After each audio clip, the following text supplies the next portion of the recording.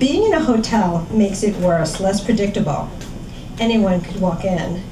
Being scared makes me wet. No one knows that better than Dar. I know I don't have to do this, but I also know I will. The wetness soaking through my panties and glazing my inner thighs is evidence of how aroused I am despite my nerves. Looking at my watch, I see I only have 5 minutes to wait. With each minute, my anxiety escalates, and I'm not even restrained yet. I swallow hard against the lump in my throat and force myself to tear my eyes away from my watch. Whatever buzz I had from the drink is gone. Adrenaline flows through my body as I finally settle the blindfold over my eyes, making sure the handcuffs will be easy to reach once my sight is gone. The only noise in the room, the ratcheting sound of the cuffs tightening, competes with the sound of rushing blood in my head. I don't wait long. Moments later, I hear a card slide into the door and the handle turns. "Hello, pet," he says simply. I reply in the same simple fashion, so nervous and agitated that even saying 2 words is a struggle. I listen hard to determine if there is anyone else in the room with him, but the thick carpet successfully muffles any sound. I jump when I feel his hand brush my cheek. "Nervous, pet?" he queries. "Yes, Dar," I whisper. "Good," he replies. In my mind, I can see the smirk on his handsome face. "You won't be seeing tonight, Tess. At least not until our guest leaves." My free hand involuntarily covers my breasts at this confirmation that he isn't alone. I squeeze my thighs tightly together in an attempt to subdue the ache in my cunt.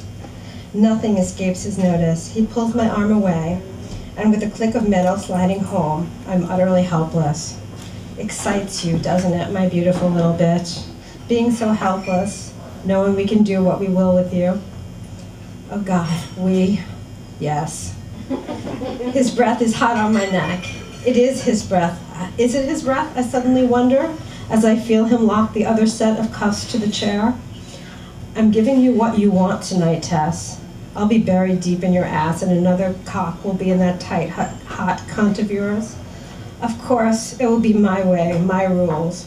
You'll never know who it is touching you, whose cock you're gagging on. Does that suit you?" I nod my head. My throat feels too dry to answer. Suddenly, warmth spreads through my face as his hand connects hard with my cheek. "Answer me, bitch." "Dar, please, please, just tell me," I start, beginning to panic at the thought that he might have invited a stranger. It disturbs me so much that I use his full name to get his attention. I've always imagined this scene happening natural, the result of an evening of comfortable companionship among friends and maybe a bit too much alcohol. He reads my mind. He always does. How he does it, I'll never know. I wish I could look into his eyes and see his thoughts with a modicum of the success he has at deciphering mine. As he leans into me, I picture him bending his long muscular frame over the back of the chair as his rough cheek is pressed to my smooth, heated face. "Do you think I'd allow a stranger to touch you, pet?" "Tess, now be a good girl, no more questions." "Have a seat," he says to the hushed presence. Glasses clink as I picture them sitting there. Are they looking at me, appraising me? Are they ignoring me, content to sip their whiskey in silence? Time loses meaning, and I begin to fidget in my seat. It might have been 5 minutes or 20 when I feel the chair being pushed back away from the table and strong hands roughly pull my breasts from my bra. I gasp, and Dar quiets me. Warm liquid spills from my shoulders over my breasts, down my belly, and pools on the aluminum seat, mingling with the slick fluid that coats my sex and thighs. My senses are overwhelmed by the intense, smoky aroma when a tongue starts to lick my neck slowly, so damn slowly, making its way down the gentle slope of my breast. My nipple is sucked into a hot mouth. Whose, I wonder? Then it doesn't matter, as I feel the heat of another tongue following the same erotic path on the other side. My head rolls back as I revel in this decadent sensation. Teeth bite into one nipple, pulling and stretching it, while the other mouth remains soft and supple on my breast. The conflicting sensations keep me even more on edge. I feel intoxicated as both tongues begin to move down my sides, and lap up the liquid that has accumulated in the crease of my thighs. Teeth bite into the tender flesh of my inner thigh. The heat of a tongue pressed against the sheer scrap of fabric that barely covers my pussy makes me push myself greedily against whoever's mouth it is. I realize I don't care.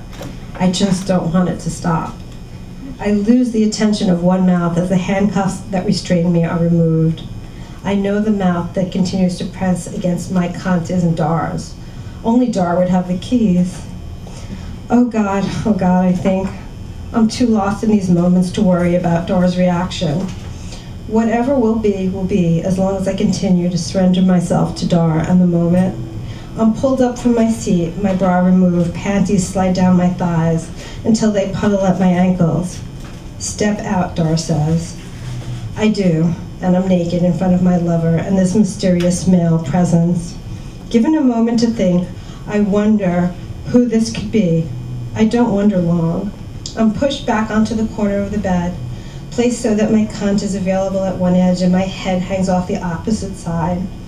A cock is at my lips, and I open eagerly to take it in.